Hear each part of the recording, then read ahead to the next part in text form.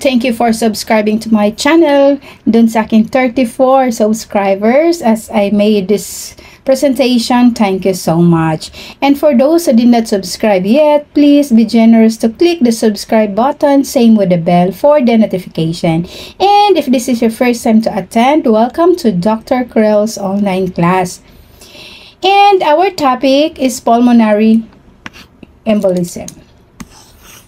Okay, and what will be in here? Its definition, risk factors, causes, clinical manifestations, diagnostic procedures, medical and surgical management, and nursing discharge plan. Okay, so by the way, the contents of this discussion were taken from different MS nursing textbooks, and some photos are personally mine, but few were from websites. And I don't have the intention to claim it, and I don't own the rights. Moreover, thanks to Dr. Evelyn for your contribution in this content. Be safe, always. If you find it informative, do like, share, and subscribe to my channel later. Okay, so let's start na tayo. So here, pulmonary embolism. Okay, so this pulmonary embolism is a blood clot that occurs in the lungs. See this one? Okay, yan, mga blood clots yan.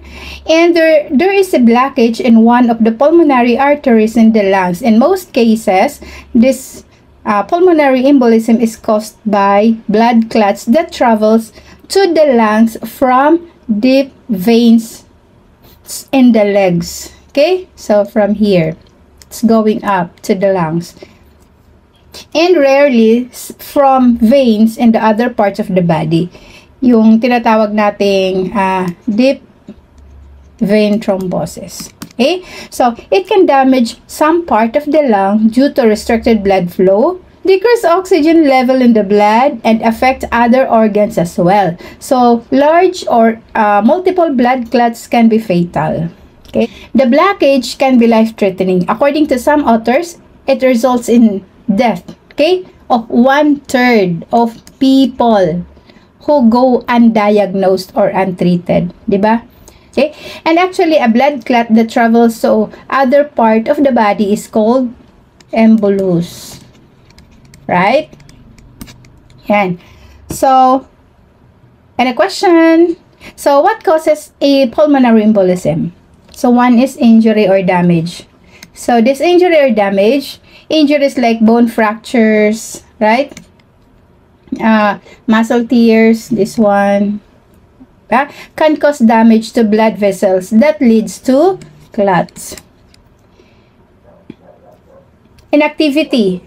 During long periods of inactivity, gravity causes blood to stagnate in the lowest area of the body, which may lead to blood clots. So this could occur if you are sitting for a lengthy trip or working mostly in a sitting position, or if you are lying in bed recovering from an illness. Okay, so blood clots that most often cause pulmonary embolism begins in the legs or pelvis, right? Some health conditions also can cause blood clots. Okay, it can cause really too easily. Okay, so which can lead to pulmonary embolism. So treatment for medical conditions such as surgery or chemotherapy for cancer can also cause blood clots. Okay, so with this, there are risk factors. Okay, like what? Cancers, a family history of embolism, fractures of the leg or hip, hypercoagulable state or genetic blood clotting disorders, history of heart attack or stroke, major surgery, obesity, a sedentary lifestyle, age over 60, taking estrogen and testosterone. Okay, so okay, we're done with the risk factors. Next is the signs and symptoms.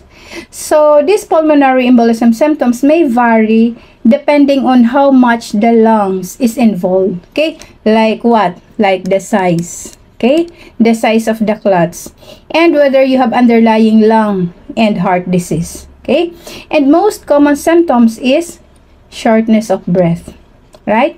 They may be gradual, gradual, or sudden, right? And trouble catching the breath happens even with resting and gets worse with physical activity. Okay? And other symptoms including anxiety, right? Clammy or bluish skin. Okay? Clammy or discolored skin called what? Cyanosis. Right? Okay? Next is chest pain. Chest pain that may extend to the where? To the arms. Okay?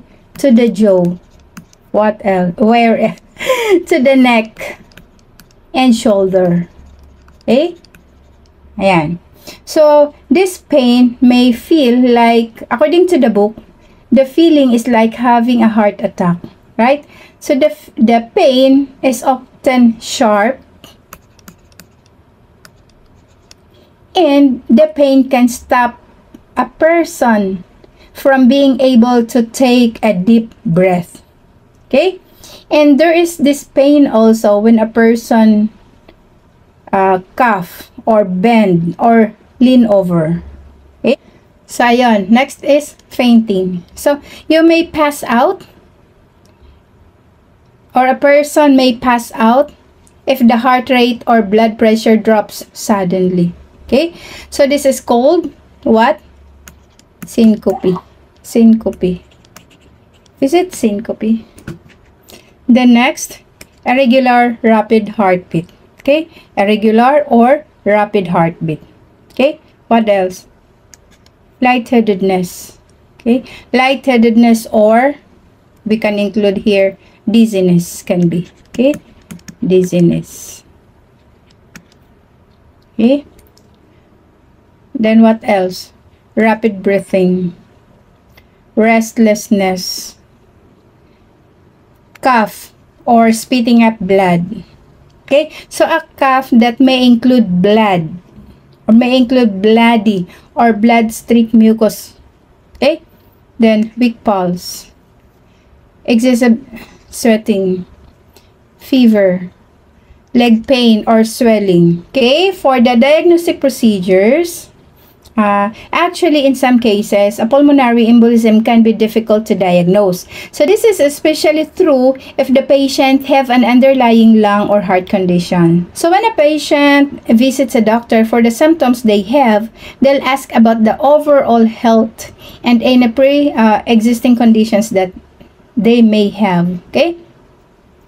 So, the doctor will typically perform one or more of the following tests to discover the cause. One is X-ray or chest X-ray. So, this is a standard and non-invasive test that allows doctor to see the heart and lungs in details, okay? As well as any problems with the bones around the lungs, okay?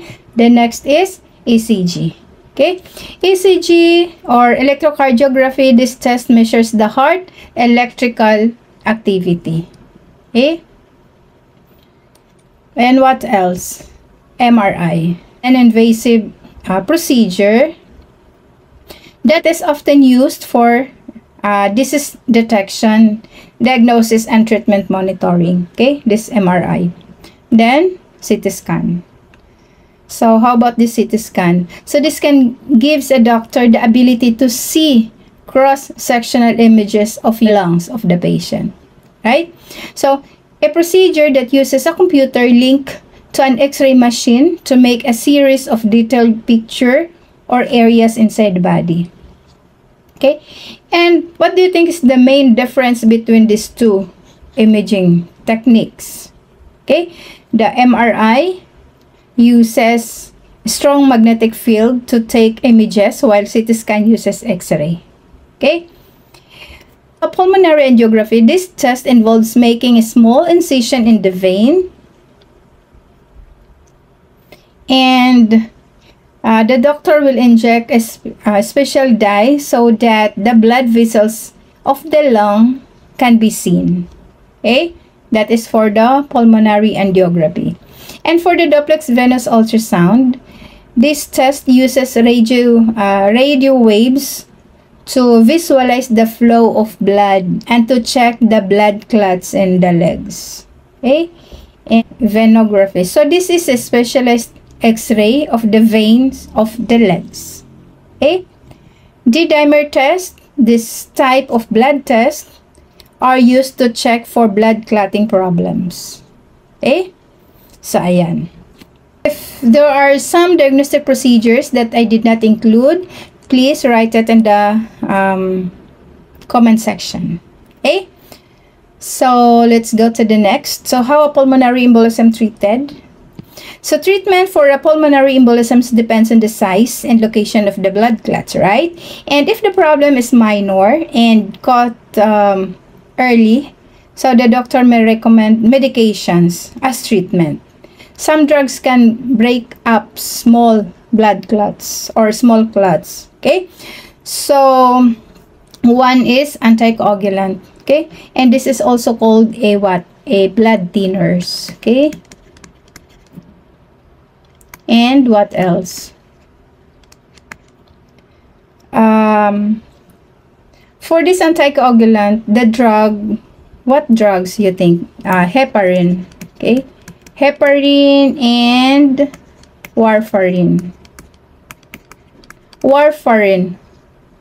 Warfarin kayo? Oy, mag-friends na kayo. Joke lang. So, this heparin and warfarin prevents new clots from forming in the blood. Okay? So, they can save a life in an emergency situation. Okay? And next is blood dissolvers. Blood dissolvers or yung mga thrombolytics natin. Dito yan. Okay?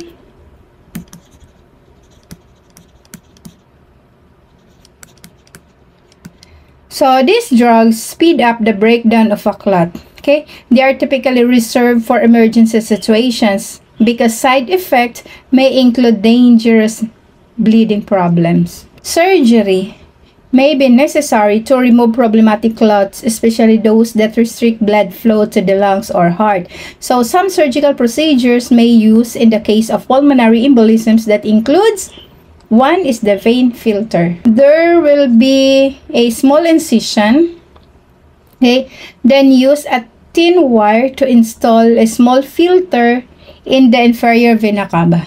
The vena cava is the main vein that leads from the legs to the right side of the heart. So, the filter prevents blood clots from traveling from the legs to the lungs. Okay? Next is clot removal. So, for this clot removal, there is a thin tube called a catheter will suction large clots out of the artery. Okay? Ayan. Then, last is the open surgery. So, the doctor use open surgery only in emergency situations. So, when a person is in shock or medications aren't working well to break up the clots, saka lang open surgery ay gagawin. Okay? So, yan.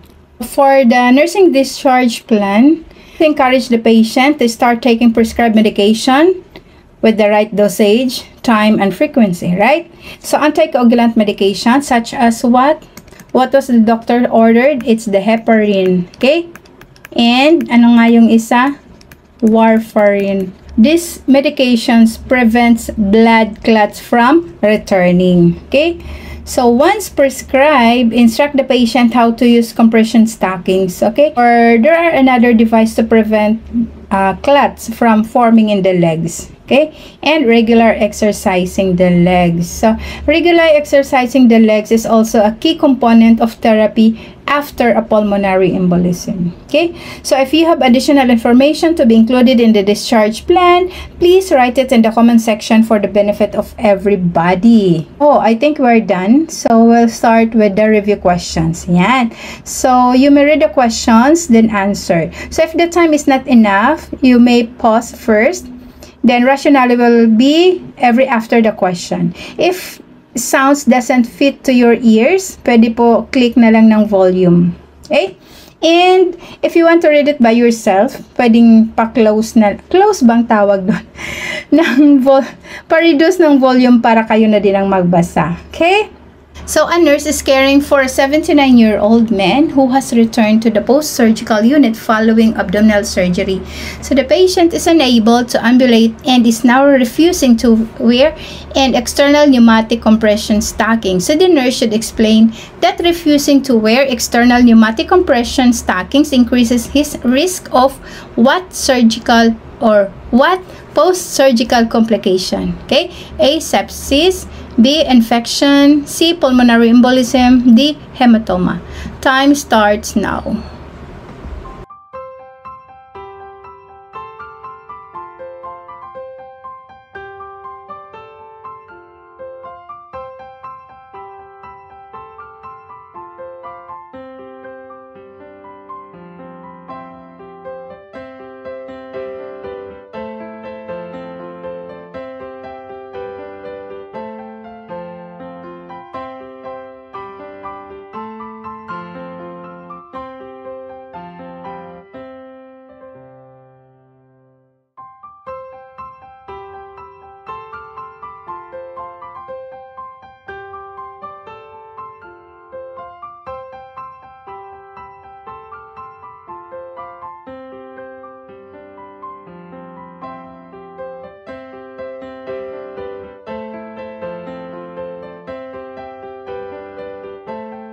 Three, two, one, stop. Okay, our answer should be pulmonary embolism. Okay. The patient who have surgery that limits mobility are at increased risk for pulmonary embolism secondary to DVT, okay, the deep vein thrombosis. So the use of an external pneumatic compression stocking significantly reduces the risk by increasing venous return to the heart and limiting blood stasis. Okay, the risk for or the risk of infection or sepsis would not be affected by an external pneumatic compression stocking. A hematoma or bruise would not be affected by the external pneumatic compression stocking unless the stockings were placed directly over the hematoma. Okay? So yeah, next question. A patient is being treated for a pulmonary embolism and the medical nurse is aware that the patient suffered an acute disturbance in pulmonary perfusion. So this involves an alterations in what aspect of normal physiology? A. Maintenance of constant osmotic pressure in the alveoli. B. Maintenance of muscle tone in the diaphragm. C. pH balance in the pulmonary veins and arteries. D. Adequate blood flow through the pulmonary circulation. Okay, time starts now.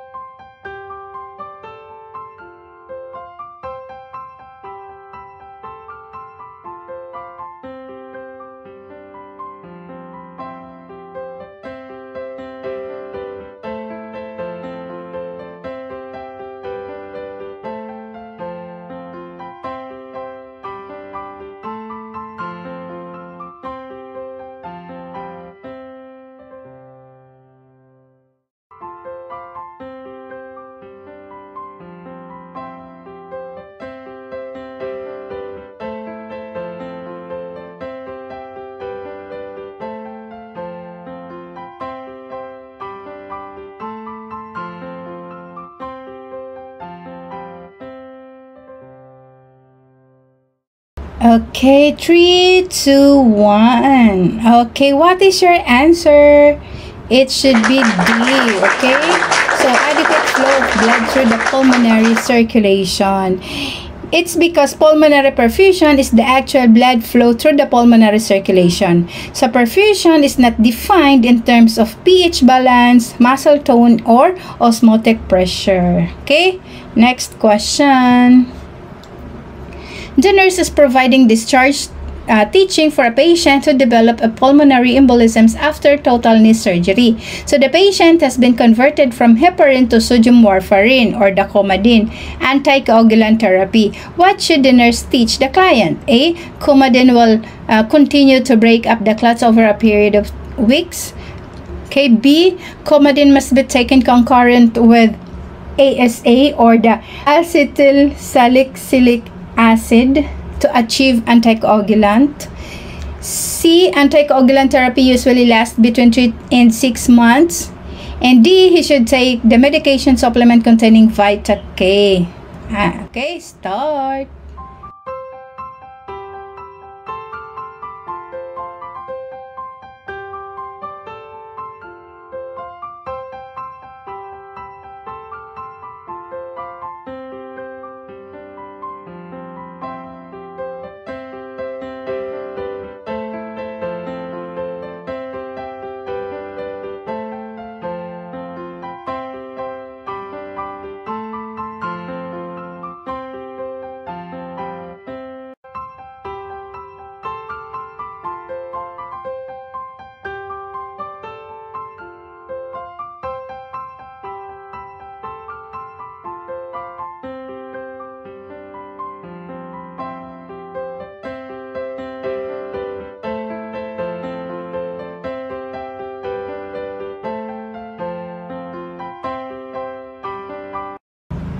Three, two, one. Okay, what is the answer?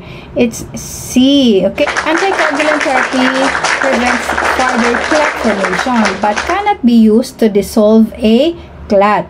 So the therapy continues for approximately 3 to 6 months and is not combined with ASA. And Vita K reverses the effect of anticoagulant therapy and normally should not be taken. Okay, so next question. A cardiovascular patient with a previous history of pulmonary embolism is experiencing a sudden onset of dyspnea, rapid breathing, and chest pain. So the nurse recognizes the characteristics, sign, and symptoms of a pulmonary embolism. So what is the nurse's best action? Okay, we are looking for the best action. Okay, A. Rapidly assess the patient's cardiopulmonary status. Arrange for an ECG. Increase the height of the patient's bed.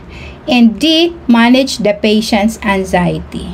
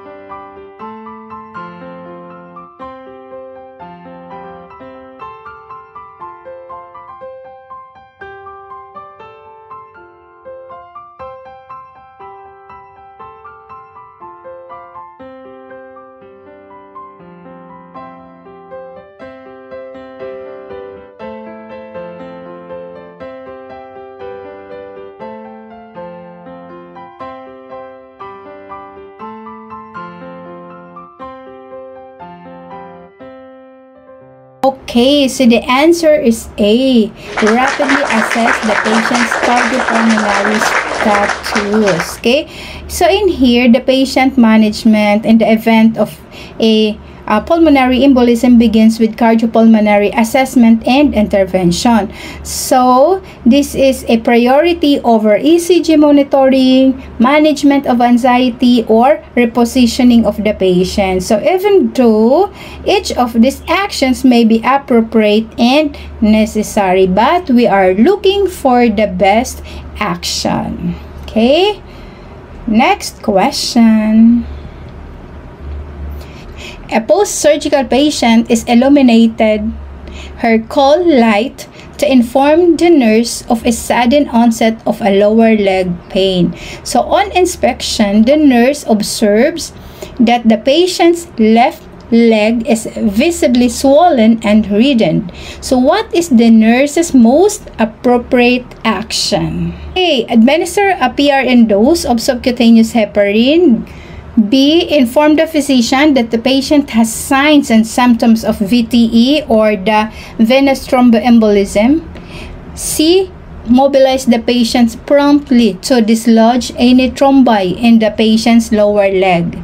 D. Massage the patient's lower leg to temporarily restore venous return.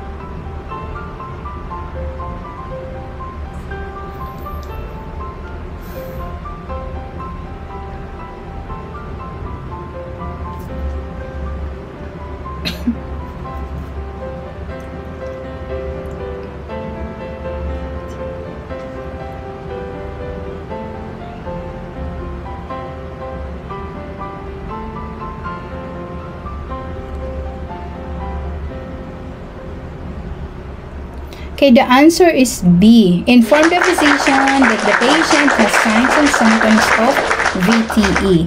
So, this is a venous thromboembolism, okay? And by the way, class, this is a term referring to a blood clots in the veins. And mostly, it is underdiagnosed and serious, yet preventable medical condition that can cause disability and death, okay? So, VTE requires prompt medical follow-up. Heparin will not dissolve an established clot, and massaging the patient's leg and mobilizing the patient would be contraindicated because they would dislodge the clot, okay, possibly resulting in pulmonary embolism. Okay, next question. Okay, a patient with a pulmonary embolism is being treated with a heparin infusion. So, what diagnostic findings suggest to the nurse that treatment is effective? A. The patient's PT or the prothrombin time is within reference ranges. B. Arterial blood sampling test positive for the presence of factor 13.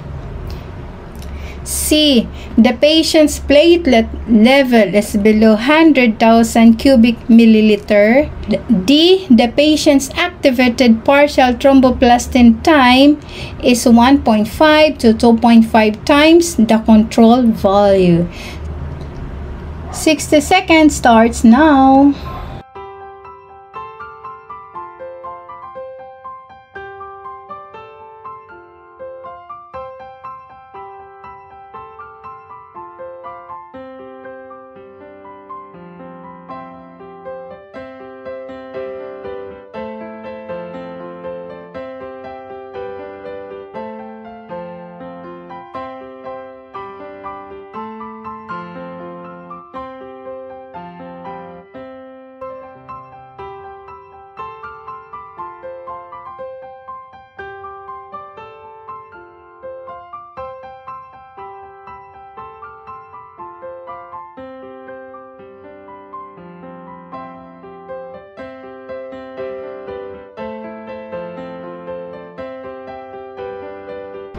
Okay, 4, 3, 2, 1. Okay, so what is your answer?